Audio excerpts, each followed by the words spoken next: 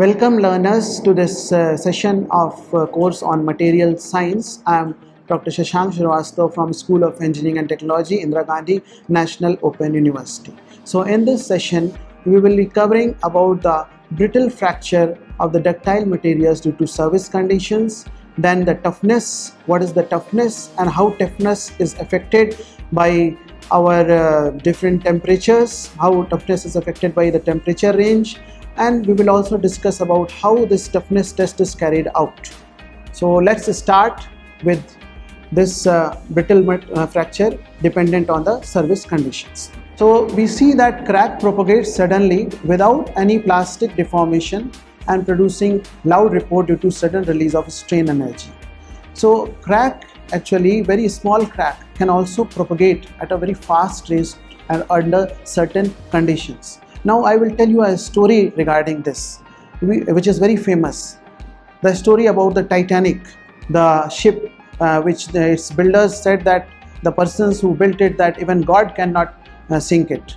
But it sank in the very first session. So two lessons we learned from that don't challenge God, and the other one is about the materials and the temperatures effect. And so a whole study was done after that. And it came out that what happened with the Titanic actually, that it was a region of very low temperature where the ship was going. So although very perfect type of materials like stainless steel and whatever was available at that time, they were used in the making of that ship. But what happened that due to the temperature, very low temperature, they got brittle at that time and they broke suddenly. When it collided with that ice, the glacier, it broke up. It turned into brittle material instead of being ductile.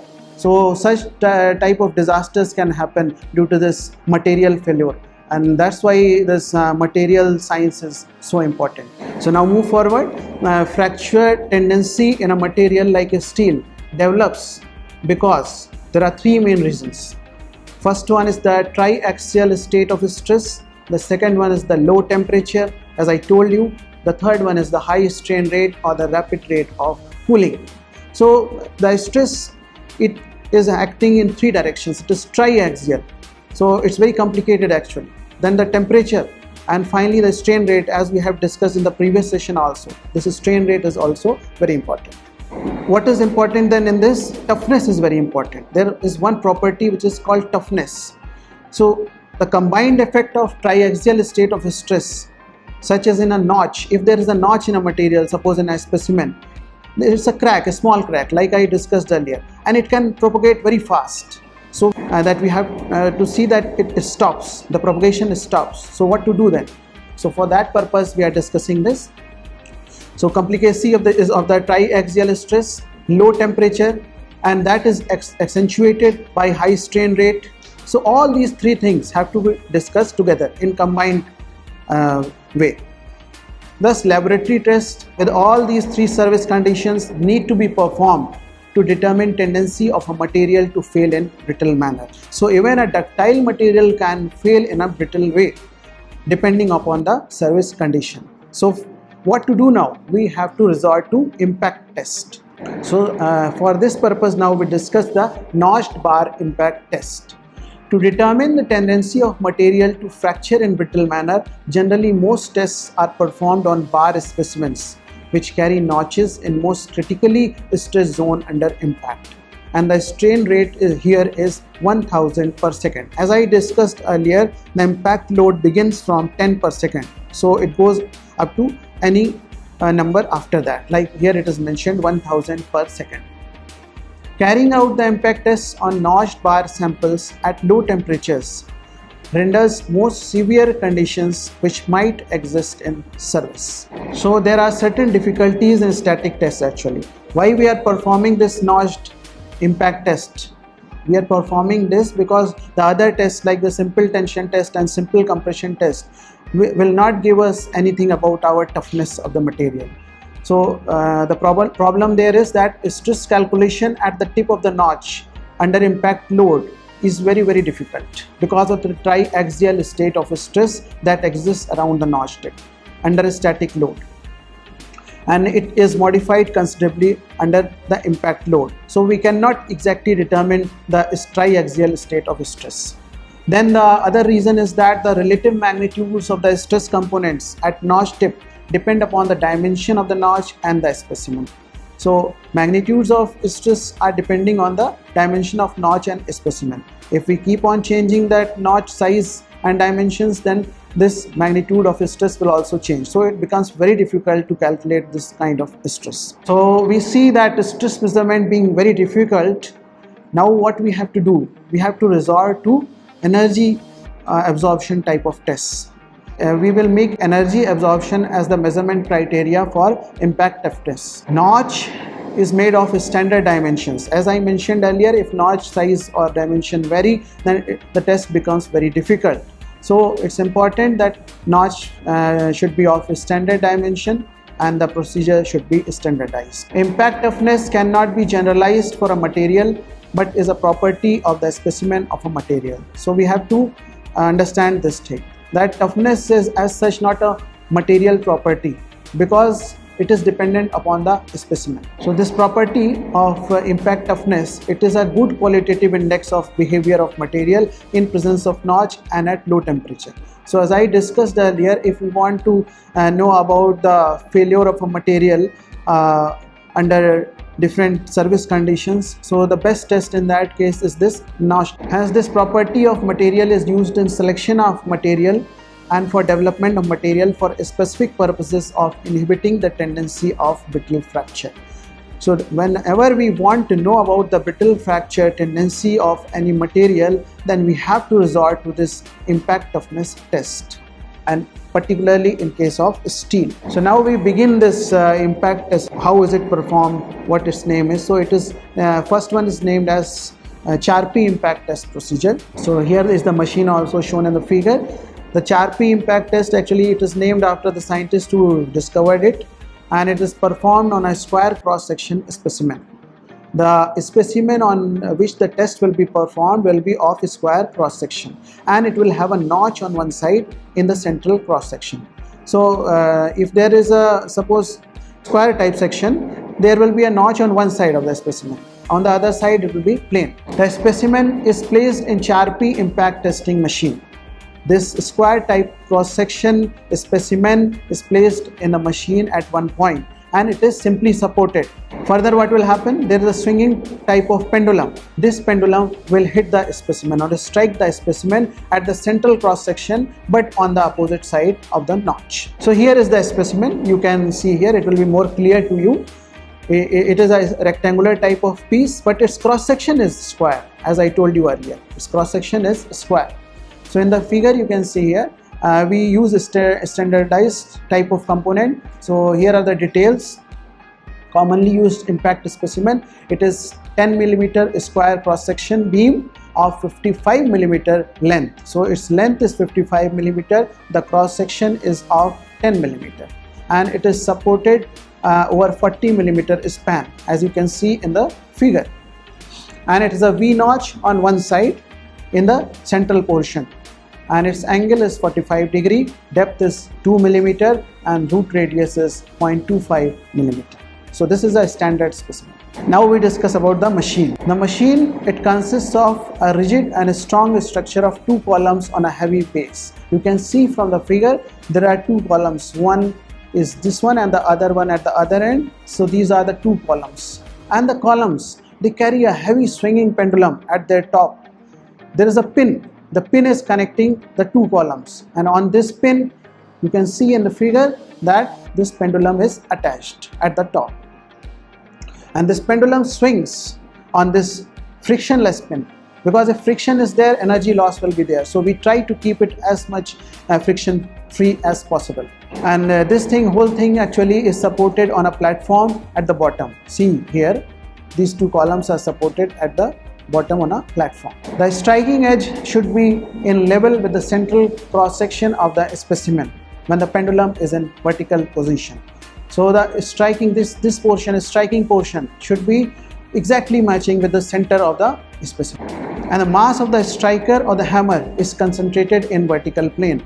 It is very important because if it is not in vertical plane, then breaking the specimen would be difficult, or rupturing it would be difficult. I will also show you in demonstration. This is one mass which is placed here. Suppose it is striking like this, okay, and this is the second mass. So if I combine, this will be the whole mass. And why it is said it is distributed in the vertical plane?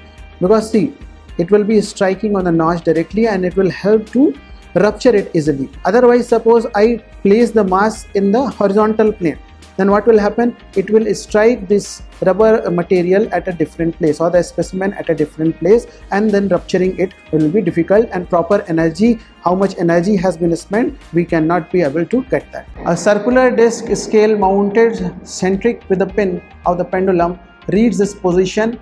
So here is the circular disc. It's a kind of a scale, and it is mounted on the pin of the pendulum, which I showed you earlier. So it reads this position, but it is often calibrated in terms of the potential energy of the pendulum. It is not that it is according to the position of the pendulum, which is moving from the topmost position and going to the bottom and then moving to the other side, but it is with respect to the energy, potential energy. So now we discuss the test procedure. What happens in this Charpy test? We have discussed about the machine and whatever are the components in this machine. So now we discuss the test procedure. So centering device is used. There's a centering device which is used to place the specimen at the center of the machine between the two columns. So between the two columns the specimen is placed, and with the help of the centering device it is exactly placed at the center. The pendulum is raised to and held at its extreme position. So this pendulum is raised to the extreme position. Here it is given the figure also, and after positioning it like that, we release it. It is allowed to fall. So at its extreme position, if you say that it is at a height of h1, we can say that it is at a height of h1 from the specimen, vertical height. Then the pendulum will have potential energy WH1 at the extreme position. W is the weight of the pendulum in this expression. So in this position, the arm of the disc scale is in its extreme position. The scale which I told you earlier, so there is an arm in that pointer which is at its extreme position, and it reads total amount of energy is stored in the hammer. So now we have got the energy. WH1 is the potential energy. So when it is released and it reaches at the bottom and strikes the specimen, it is said that it reaches with a velocity of 4.8 meters per second. That means the height at which the pendulum was at its extreme position is round about 3 to 3.5 feet. Under this condition, the specimen is forced to bend with a rate of 10 to the power of 3 per second. So it's quite a high strain rate, you can see, and it's an impact load, and it results into instantaneous fracture or plastic deformation. The pendulum continues its swing after fracturing or deforming the specimen and rises to a height of h2. So the first height it was h1. Now it has lost certain amount of energy, so it is going on the other side only up to a height of h2. So thereafter the pendulum will swing back, because a pendulum has to and fro motion, oscillatory motion. So it will keep on swinging till its energy completely dies down. But with the scale, the pointer on the scale will not move back, because it is fixed with respect to the potential energy. So the position of the dead pointer reads the difference of potential energies of the pendulum in two extreme positions. And what are those positions? The first one was corresponding to h1 and the other one is corresponding to h2, as I told earlier also. So naturally this difference of the energy is that which was absorbed in fracturing the specimen. So if we want to devise a formula, it will be given like, suppose UF denotes the impact toughness, so it will be given by W into H1 minus H2. But there may be one more problem, that is that energy loss may be there in the bearings of the pendulum, and due to air resistance also. So we know that there is air drag, so both things need to be accounted for. So these losses may be determined by a simple experiment in which the pendulum is allowed to fall from its extreme position without placing the specimen in its path. So what happens with this experiment now? The other extreme position to which pendulum rises now will be slightly lower than its initial position. That means that it will be lower than H1, but it will be higher than H2, because the energy loss is less as compared to when the specimen was placed. And the difference of the potential energies in two positions indicated by the position of the dead pointer is the loss of energy to bearing friction and air resistance. Now we have got the energy loss due to the bearing friction and the air resistance. So the final thing that comes out, the energy loss has to be subtracted. UL has to be subtracted from UF, which we got earlier, and the formula will slightly change, and it will become like this: WH1 minus WH2 minus UL, and we have got the correctness or the correct value of impact toughness by reducing or subtracting the bearing loss and the air drag. So after discussing the first kind of impact toughness test, that is the Charpy test, now we discuss the second type of test, that is the IZOD test. There's one more test. So this was discovered by IZOD, so it is named like that. IZOD impact test specimen, it is shown in the figure, is either circular or square in cross section. Earlier in case of Charpy we saw it was only square cross section, but in case of IZOD we can use both circular as well as square, and it has also got a V notch at one end like given in the figure. The specimen is clamped at notched end in vertical plane as cantilever beam. So here the position of the specimen is also different with respect to the Charpy one. There the specimen was placed in a horizontal manner. Here it is placed in a vertical manner, you can see from the figure. And the swinging hammer strikes the free end at a distance of 22 mm from the notch. So the notch is at a distance of 22 mm from one. This is standard condition. So the mass of hammer in case of the IZOD machine is distributed in the horizontal plane. Obviously, like we discussed in case of the Charpy, it was in the vertical plane. Here it is different because we have to break the notch from a different direction. So it has to be in the horizontal plane. Nowadays what is happening is the same hammer is being used in both the machines with attachable strikers for Charpy as well as IZOD. So the difference between the Charpy and the IZOD we can see here. In case of the Charpy, the specimen is simply supported in horizontal plane, whereas in case of the IZOD test, the specimen is like a cantilever in the vertical plane. Second difference, mass in case of Charpy is concentrated in the vertical plane, whereas in case of the IZOD test, mass is concentrated in the horizontal plane. Okay, after discussing about the Charpy and the IZOD test, let's discuss about the temperature effects on these tests. So we know that our surroundings temperature does vary according to time and place and has a profound effect on the properties of various metals and alloys, especially steel. Like earlier I gave you the example of the Titanic ship. So that's the same case. Now we discuss about the low temperature effects. Impact test experiment at different temperatures is very much needed because of the temperature effects. And it has been seen that steel is very much affected by low temperature. So here is one figure which gives us the impact toughness versus the temperature. It is that graph, impact toughness versus the temperature. And there are two kinds of steel A and steel B. The steel A, it shows a sharp transition from ductile to brittle in the temperature range of 0 to -20, as you can see in the figure here. If you see the A1 in the range of 0 to -20, the slope of this line is quite high. So the temperature range, this temperature range where this transition is taking place from the ductile material to brittle material is known as the transition range. So the transition in fracture mode under impact loading has been described here. And this temperature, like I described the temperature range, this temperature also, it is known as ductility transition temperature. A lower transition temperature is desirable in practice because then the brittle fracture shall not occur in service temperature range. Why is it said so? See, if we keep on decreasing this side temperature, if we go towards the left side in the graph on the temperature scale, then we can see from -20 to -40, further -60. So if this temperature goes on decreasing, then we will never come to this point actually, and no fracture will take place. So that's why it is said that lower transition temperature is required. Like we discussed earlier about the Charpy and IZOD test, but if they are performed at room temperature, it is not of very much value as such, because from the graph you can see, if you see the steel B, so steel B in comparison to the steel A has lower impact toughness at room temperature. But when we go in the range of 0 to minus 20 degree, then steel B is very much better, because there is no sharp decline from ductile to brittle material.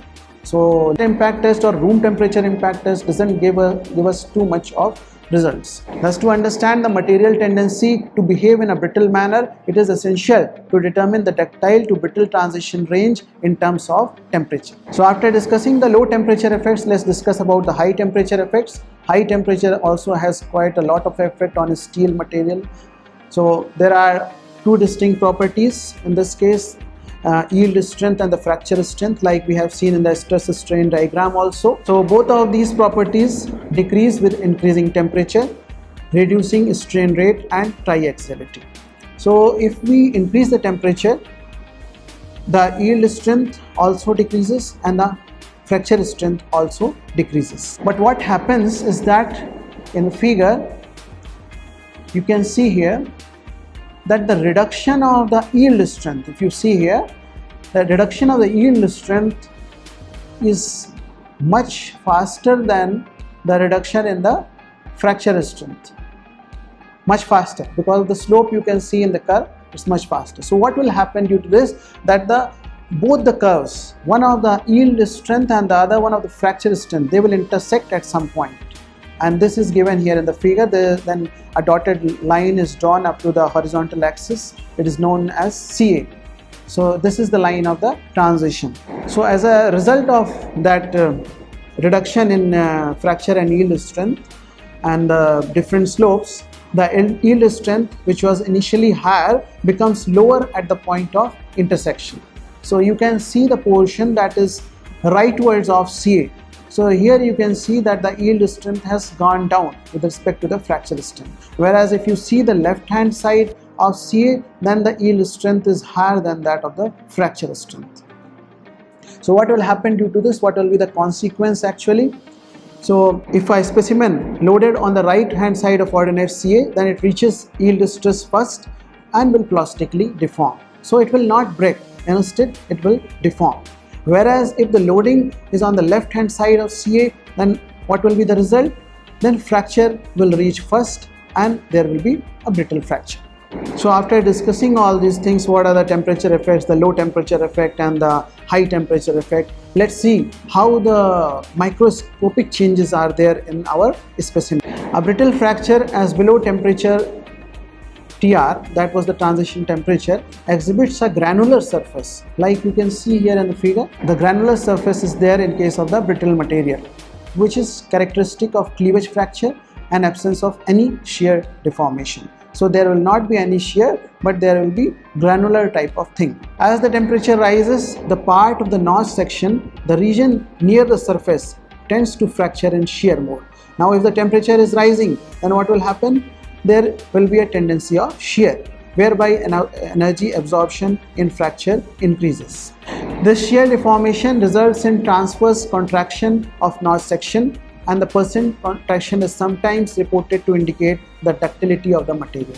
So it is said that ductility of the material depends on the percentage contraction of the notch. Like the first figure you see on the left hand side, it was about brittle fracture. As soon as the temperature is increased, a certain notch contraction is taking place, but still the fibrous material is there.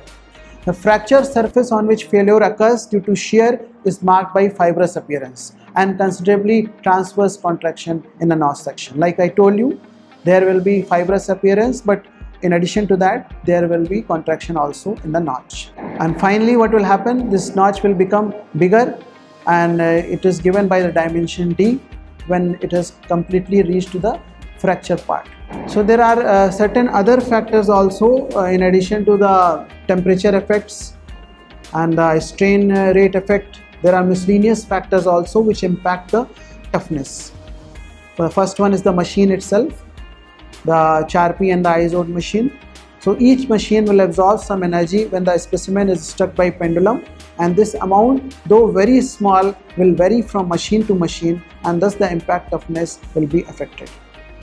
And the second thing is the notch root radius. So the notch root radius has to be standardized, and any deviation from it will influence the result. A sharper radius will tend to reduce the impactiveness, while a coarser radius will increase the amount of energy absorbed during fracture. So these are some of the metallurgical factors which will be affecting the impactiveness, like we are adding certain amounts of other elements, alloying. So in case of carbon, we see that each 0.1% increase in carbon percentage raises the ductility transition temperature by about 14 degrees centigrade. Manganese, each 0.1% addition of manganese in steel reduces the transition temperature by about 5 degrees centigrade. So what is happening here, you see, like I had told earlier, the transition range was there and the CA line was in the curve. You can see that curve and you can get to know how it is changing, what I am describing here. So phosphorus addition, it also raises transition temperature. Nickel addition, beneficial effect on notch impact property. So if we add nickel to the already existing element steel, then it will be beneficial. Chromium, it has no effect. Silicon, more than 0.25% addition of silicon raises transition temperature. Nitrogen, it is very hard to detect the influence of this, but it is said that because of interaction with other elements, it is considered detrimental. Molybdenum, it increases ductility transition temperature similar to carbon. And oxygen, it raises transition temperature in the higher temperature range. Then grain size and specimen geometry also affect the impactiveness. How does the grain size affect? So it is generally seen that the transition temperature reduces with decreasing grain size. This effect is observed both in mild steel and higher alloyed steel. Similarly, in thick hot rolled plates, it is not possible to obtain uniform fine grain size throughout the thickness. So the transition temperature will be appreciably higher. Also, specimen of varying geometrical factors affect the loss of fracture energy. It is very well known that finding a weaker point in a large specimen is more difficult than finding it in a small specimen. So now in this section we discussed about how the different kinds of material may fail in a brittle manner due to different service conditions, like the different strain rate effects, the low temperature effects, and triaxial stress effects. All these we discussed, and we also discussed about the Charpy impact test and the IZOD impact test. They were very important because they let us to know about the toughness which is important in these service conditions. So all this we have discussed, and further we will see in the next lectures. Thank you very much.